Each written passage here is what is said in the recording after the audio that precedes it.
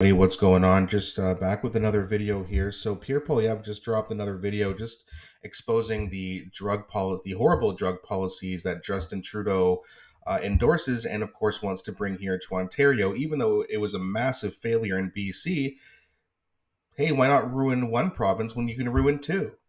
So let's have a look at this video and see what Pierre Poilievre has to say about Justin Trudeau's horrible policies. Do you feel like maybe we've gone too far, too fast on decrim and safe supply for the general public?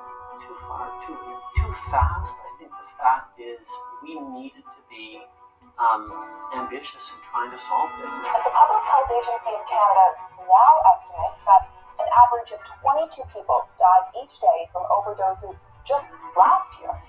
It means BC is on pace to report the most toxic drug deaths in a year ever. The numbers keep going up.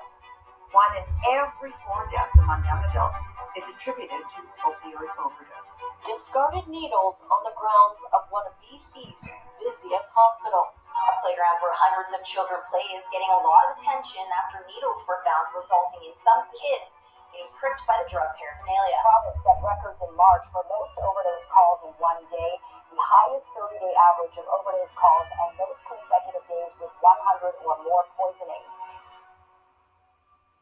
Too far, too fast. I think the fact is we needed to be ambitious in trying to solve this.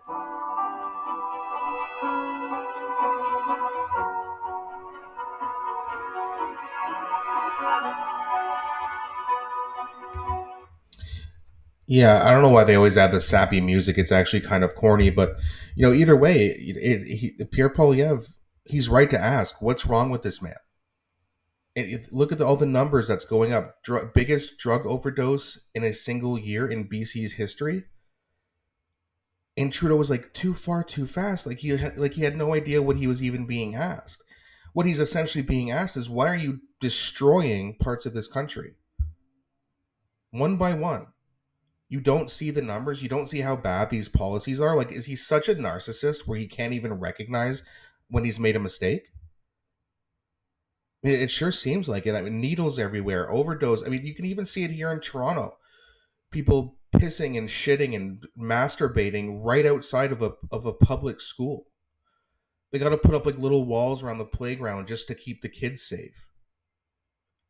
Just so they're not completely exposed to it. I'm sure they smell it and hear it and all this. I mean, what a crazy thing to have your child be exposed to, especially in what is supposed to be the greatest country on earth. Right? Politicians keep saying that it's the greatest country on earth. Well, then why are you destroying it? It doesn't make any sense. These liberal drug policies, when I was younger, I used to wonder about, decriminalizing all drugs, because I believe they've done it in other European countries. And I believe it worked for them, but what works for some does not work for all. When you have this much, poverty, tent cities, people can't afford to eat, there's more depression and anxiety because our food isn't even real. There's microplastics in our water. I don't know if they have the same problems in like Portugal, where I think they've tried it.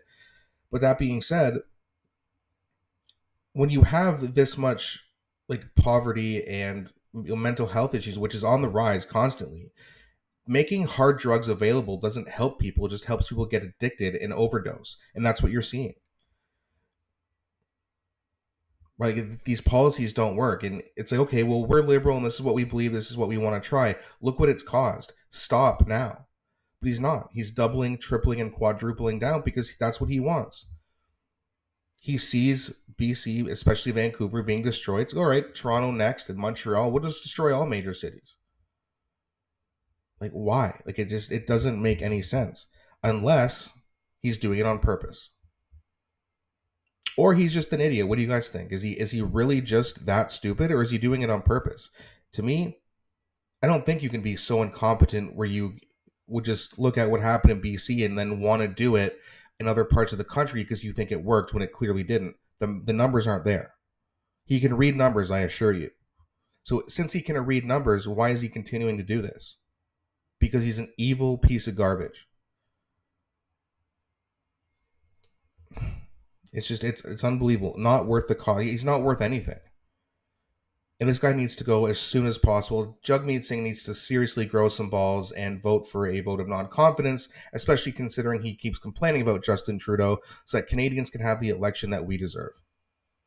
Let me know what you think in the comment section. Do you agree with these drug policies? Do you agree with Pierre Poilievre? Let me know what your thoughts are. I really enjoy reading those comments. Please don't forget to like and subscribe. It really helps grow this channel.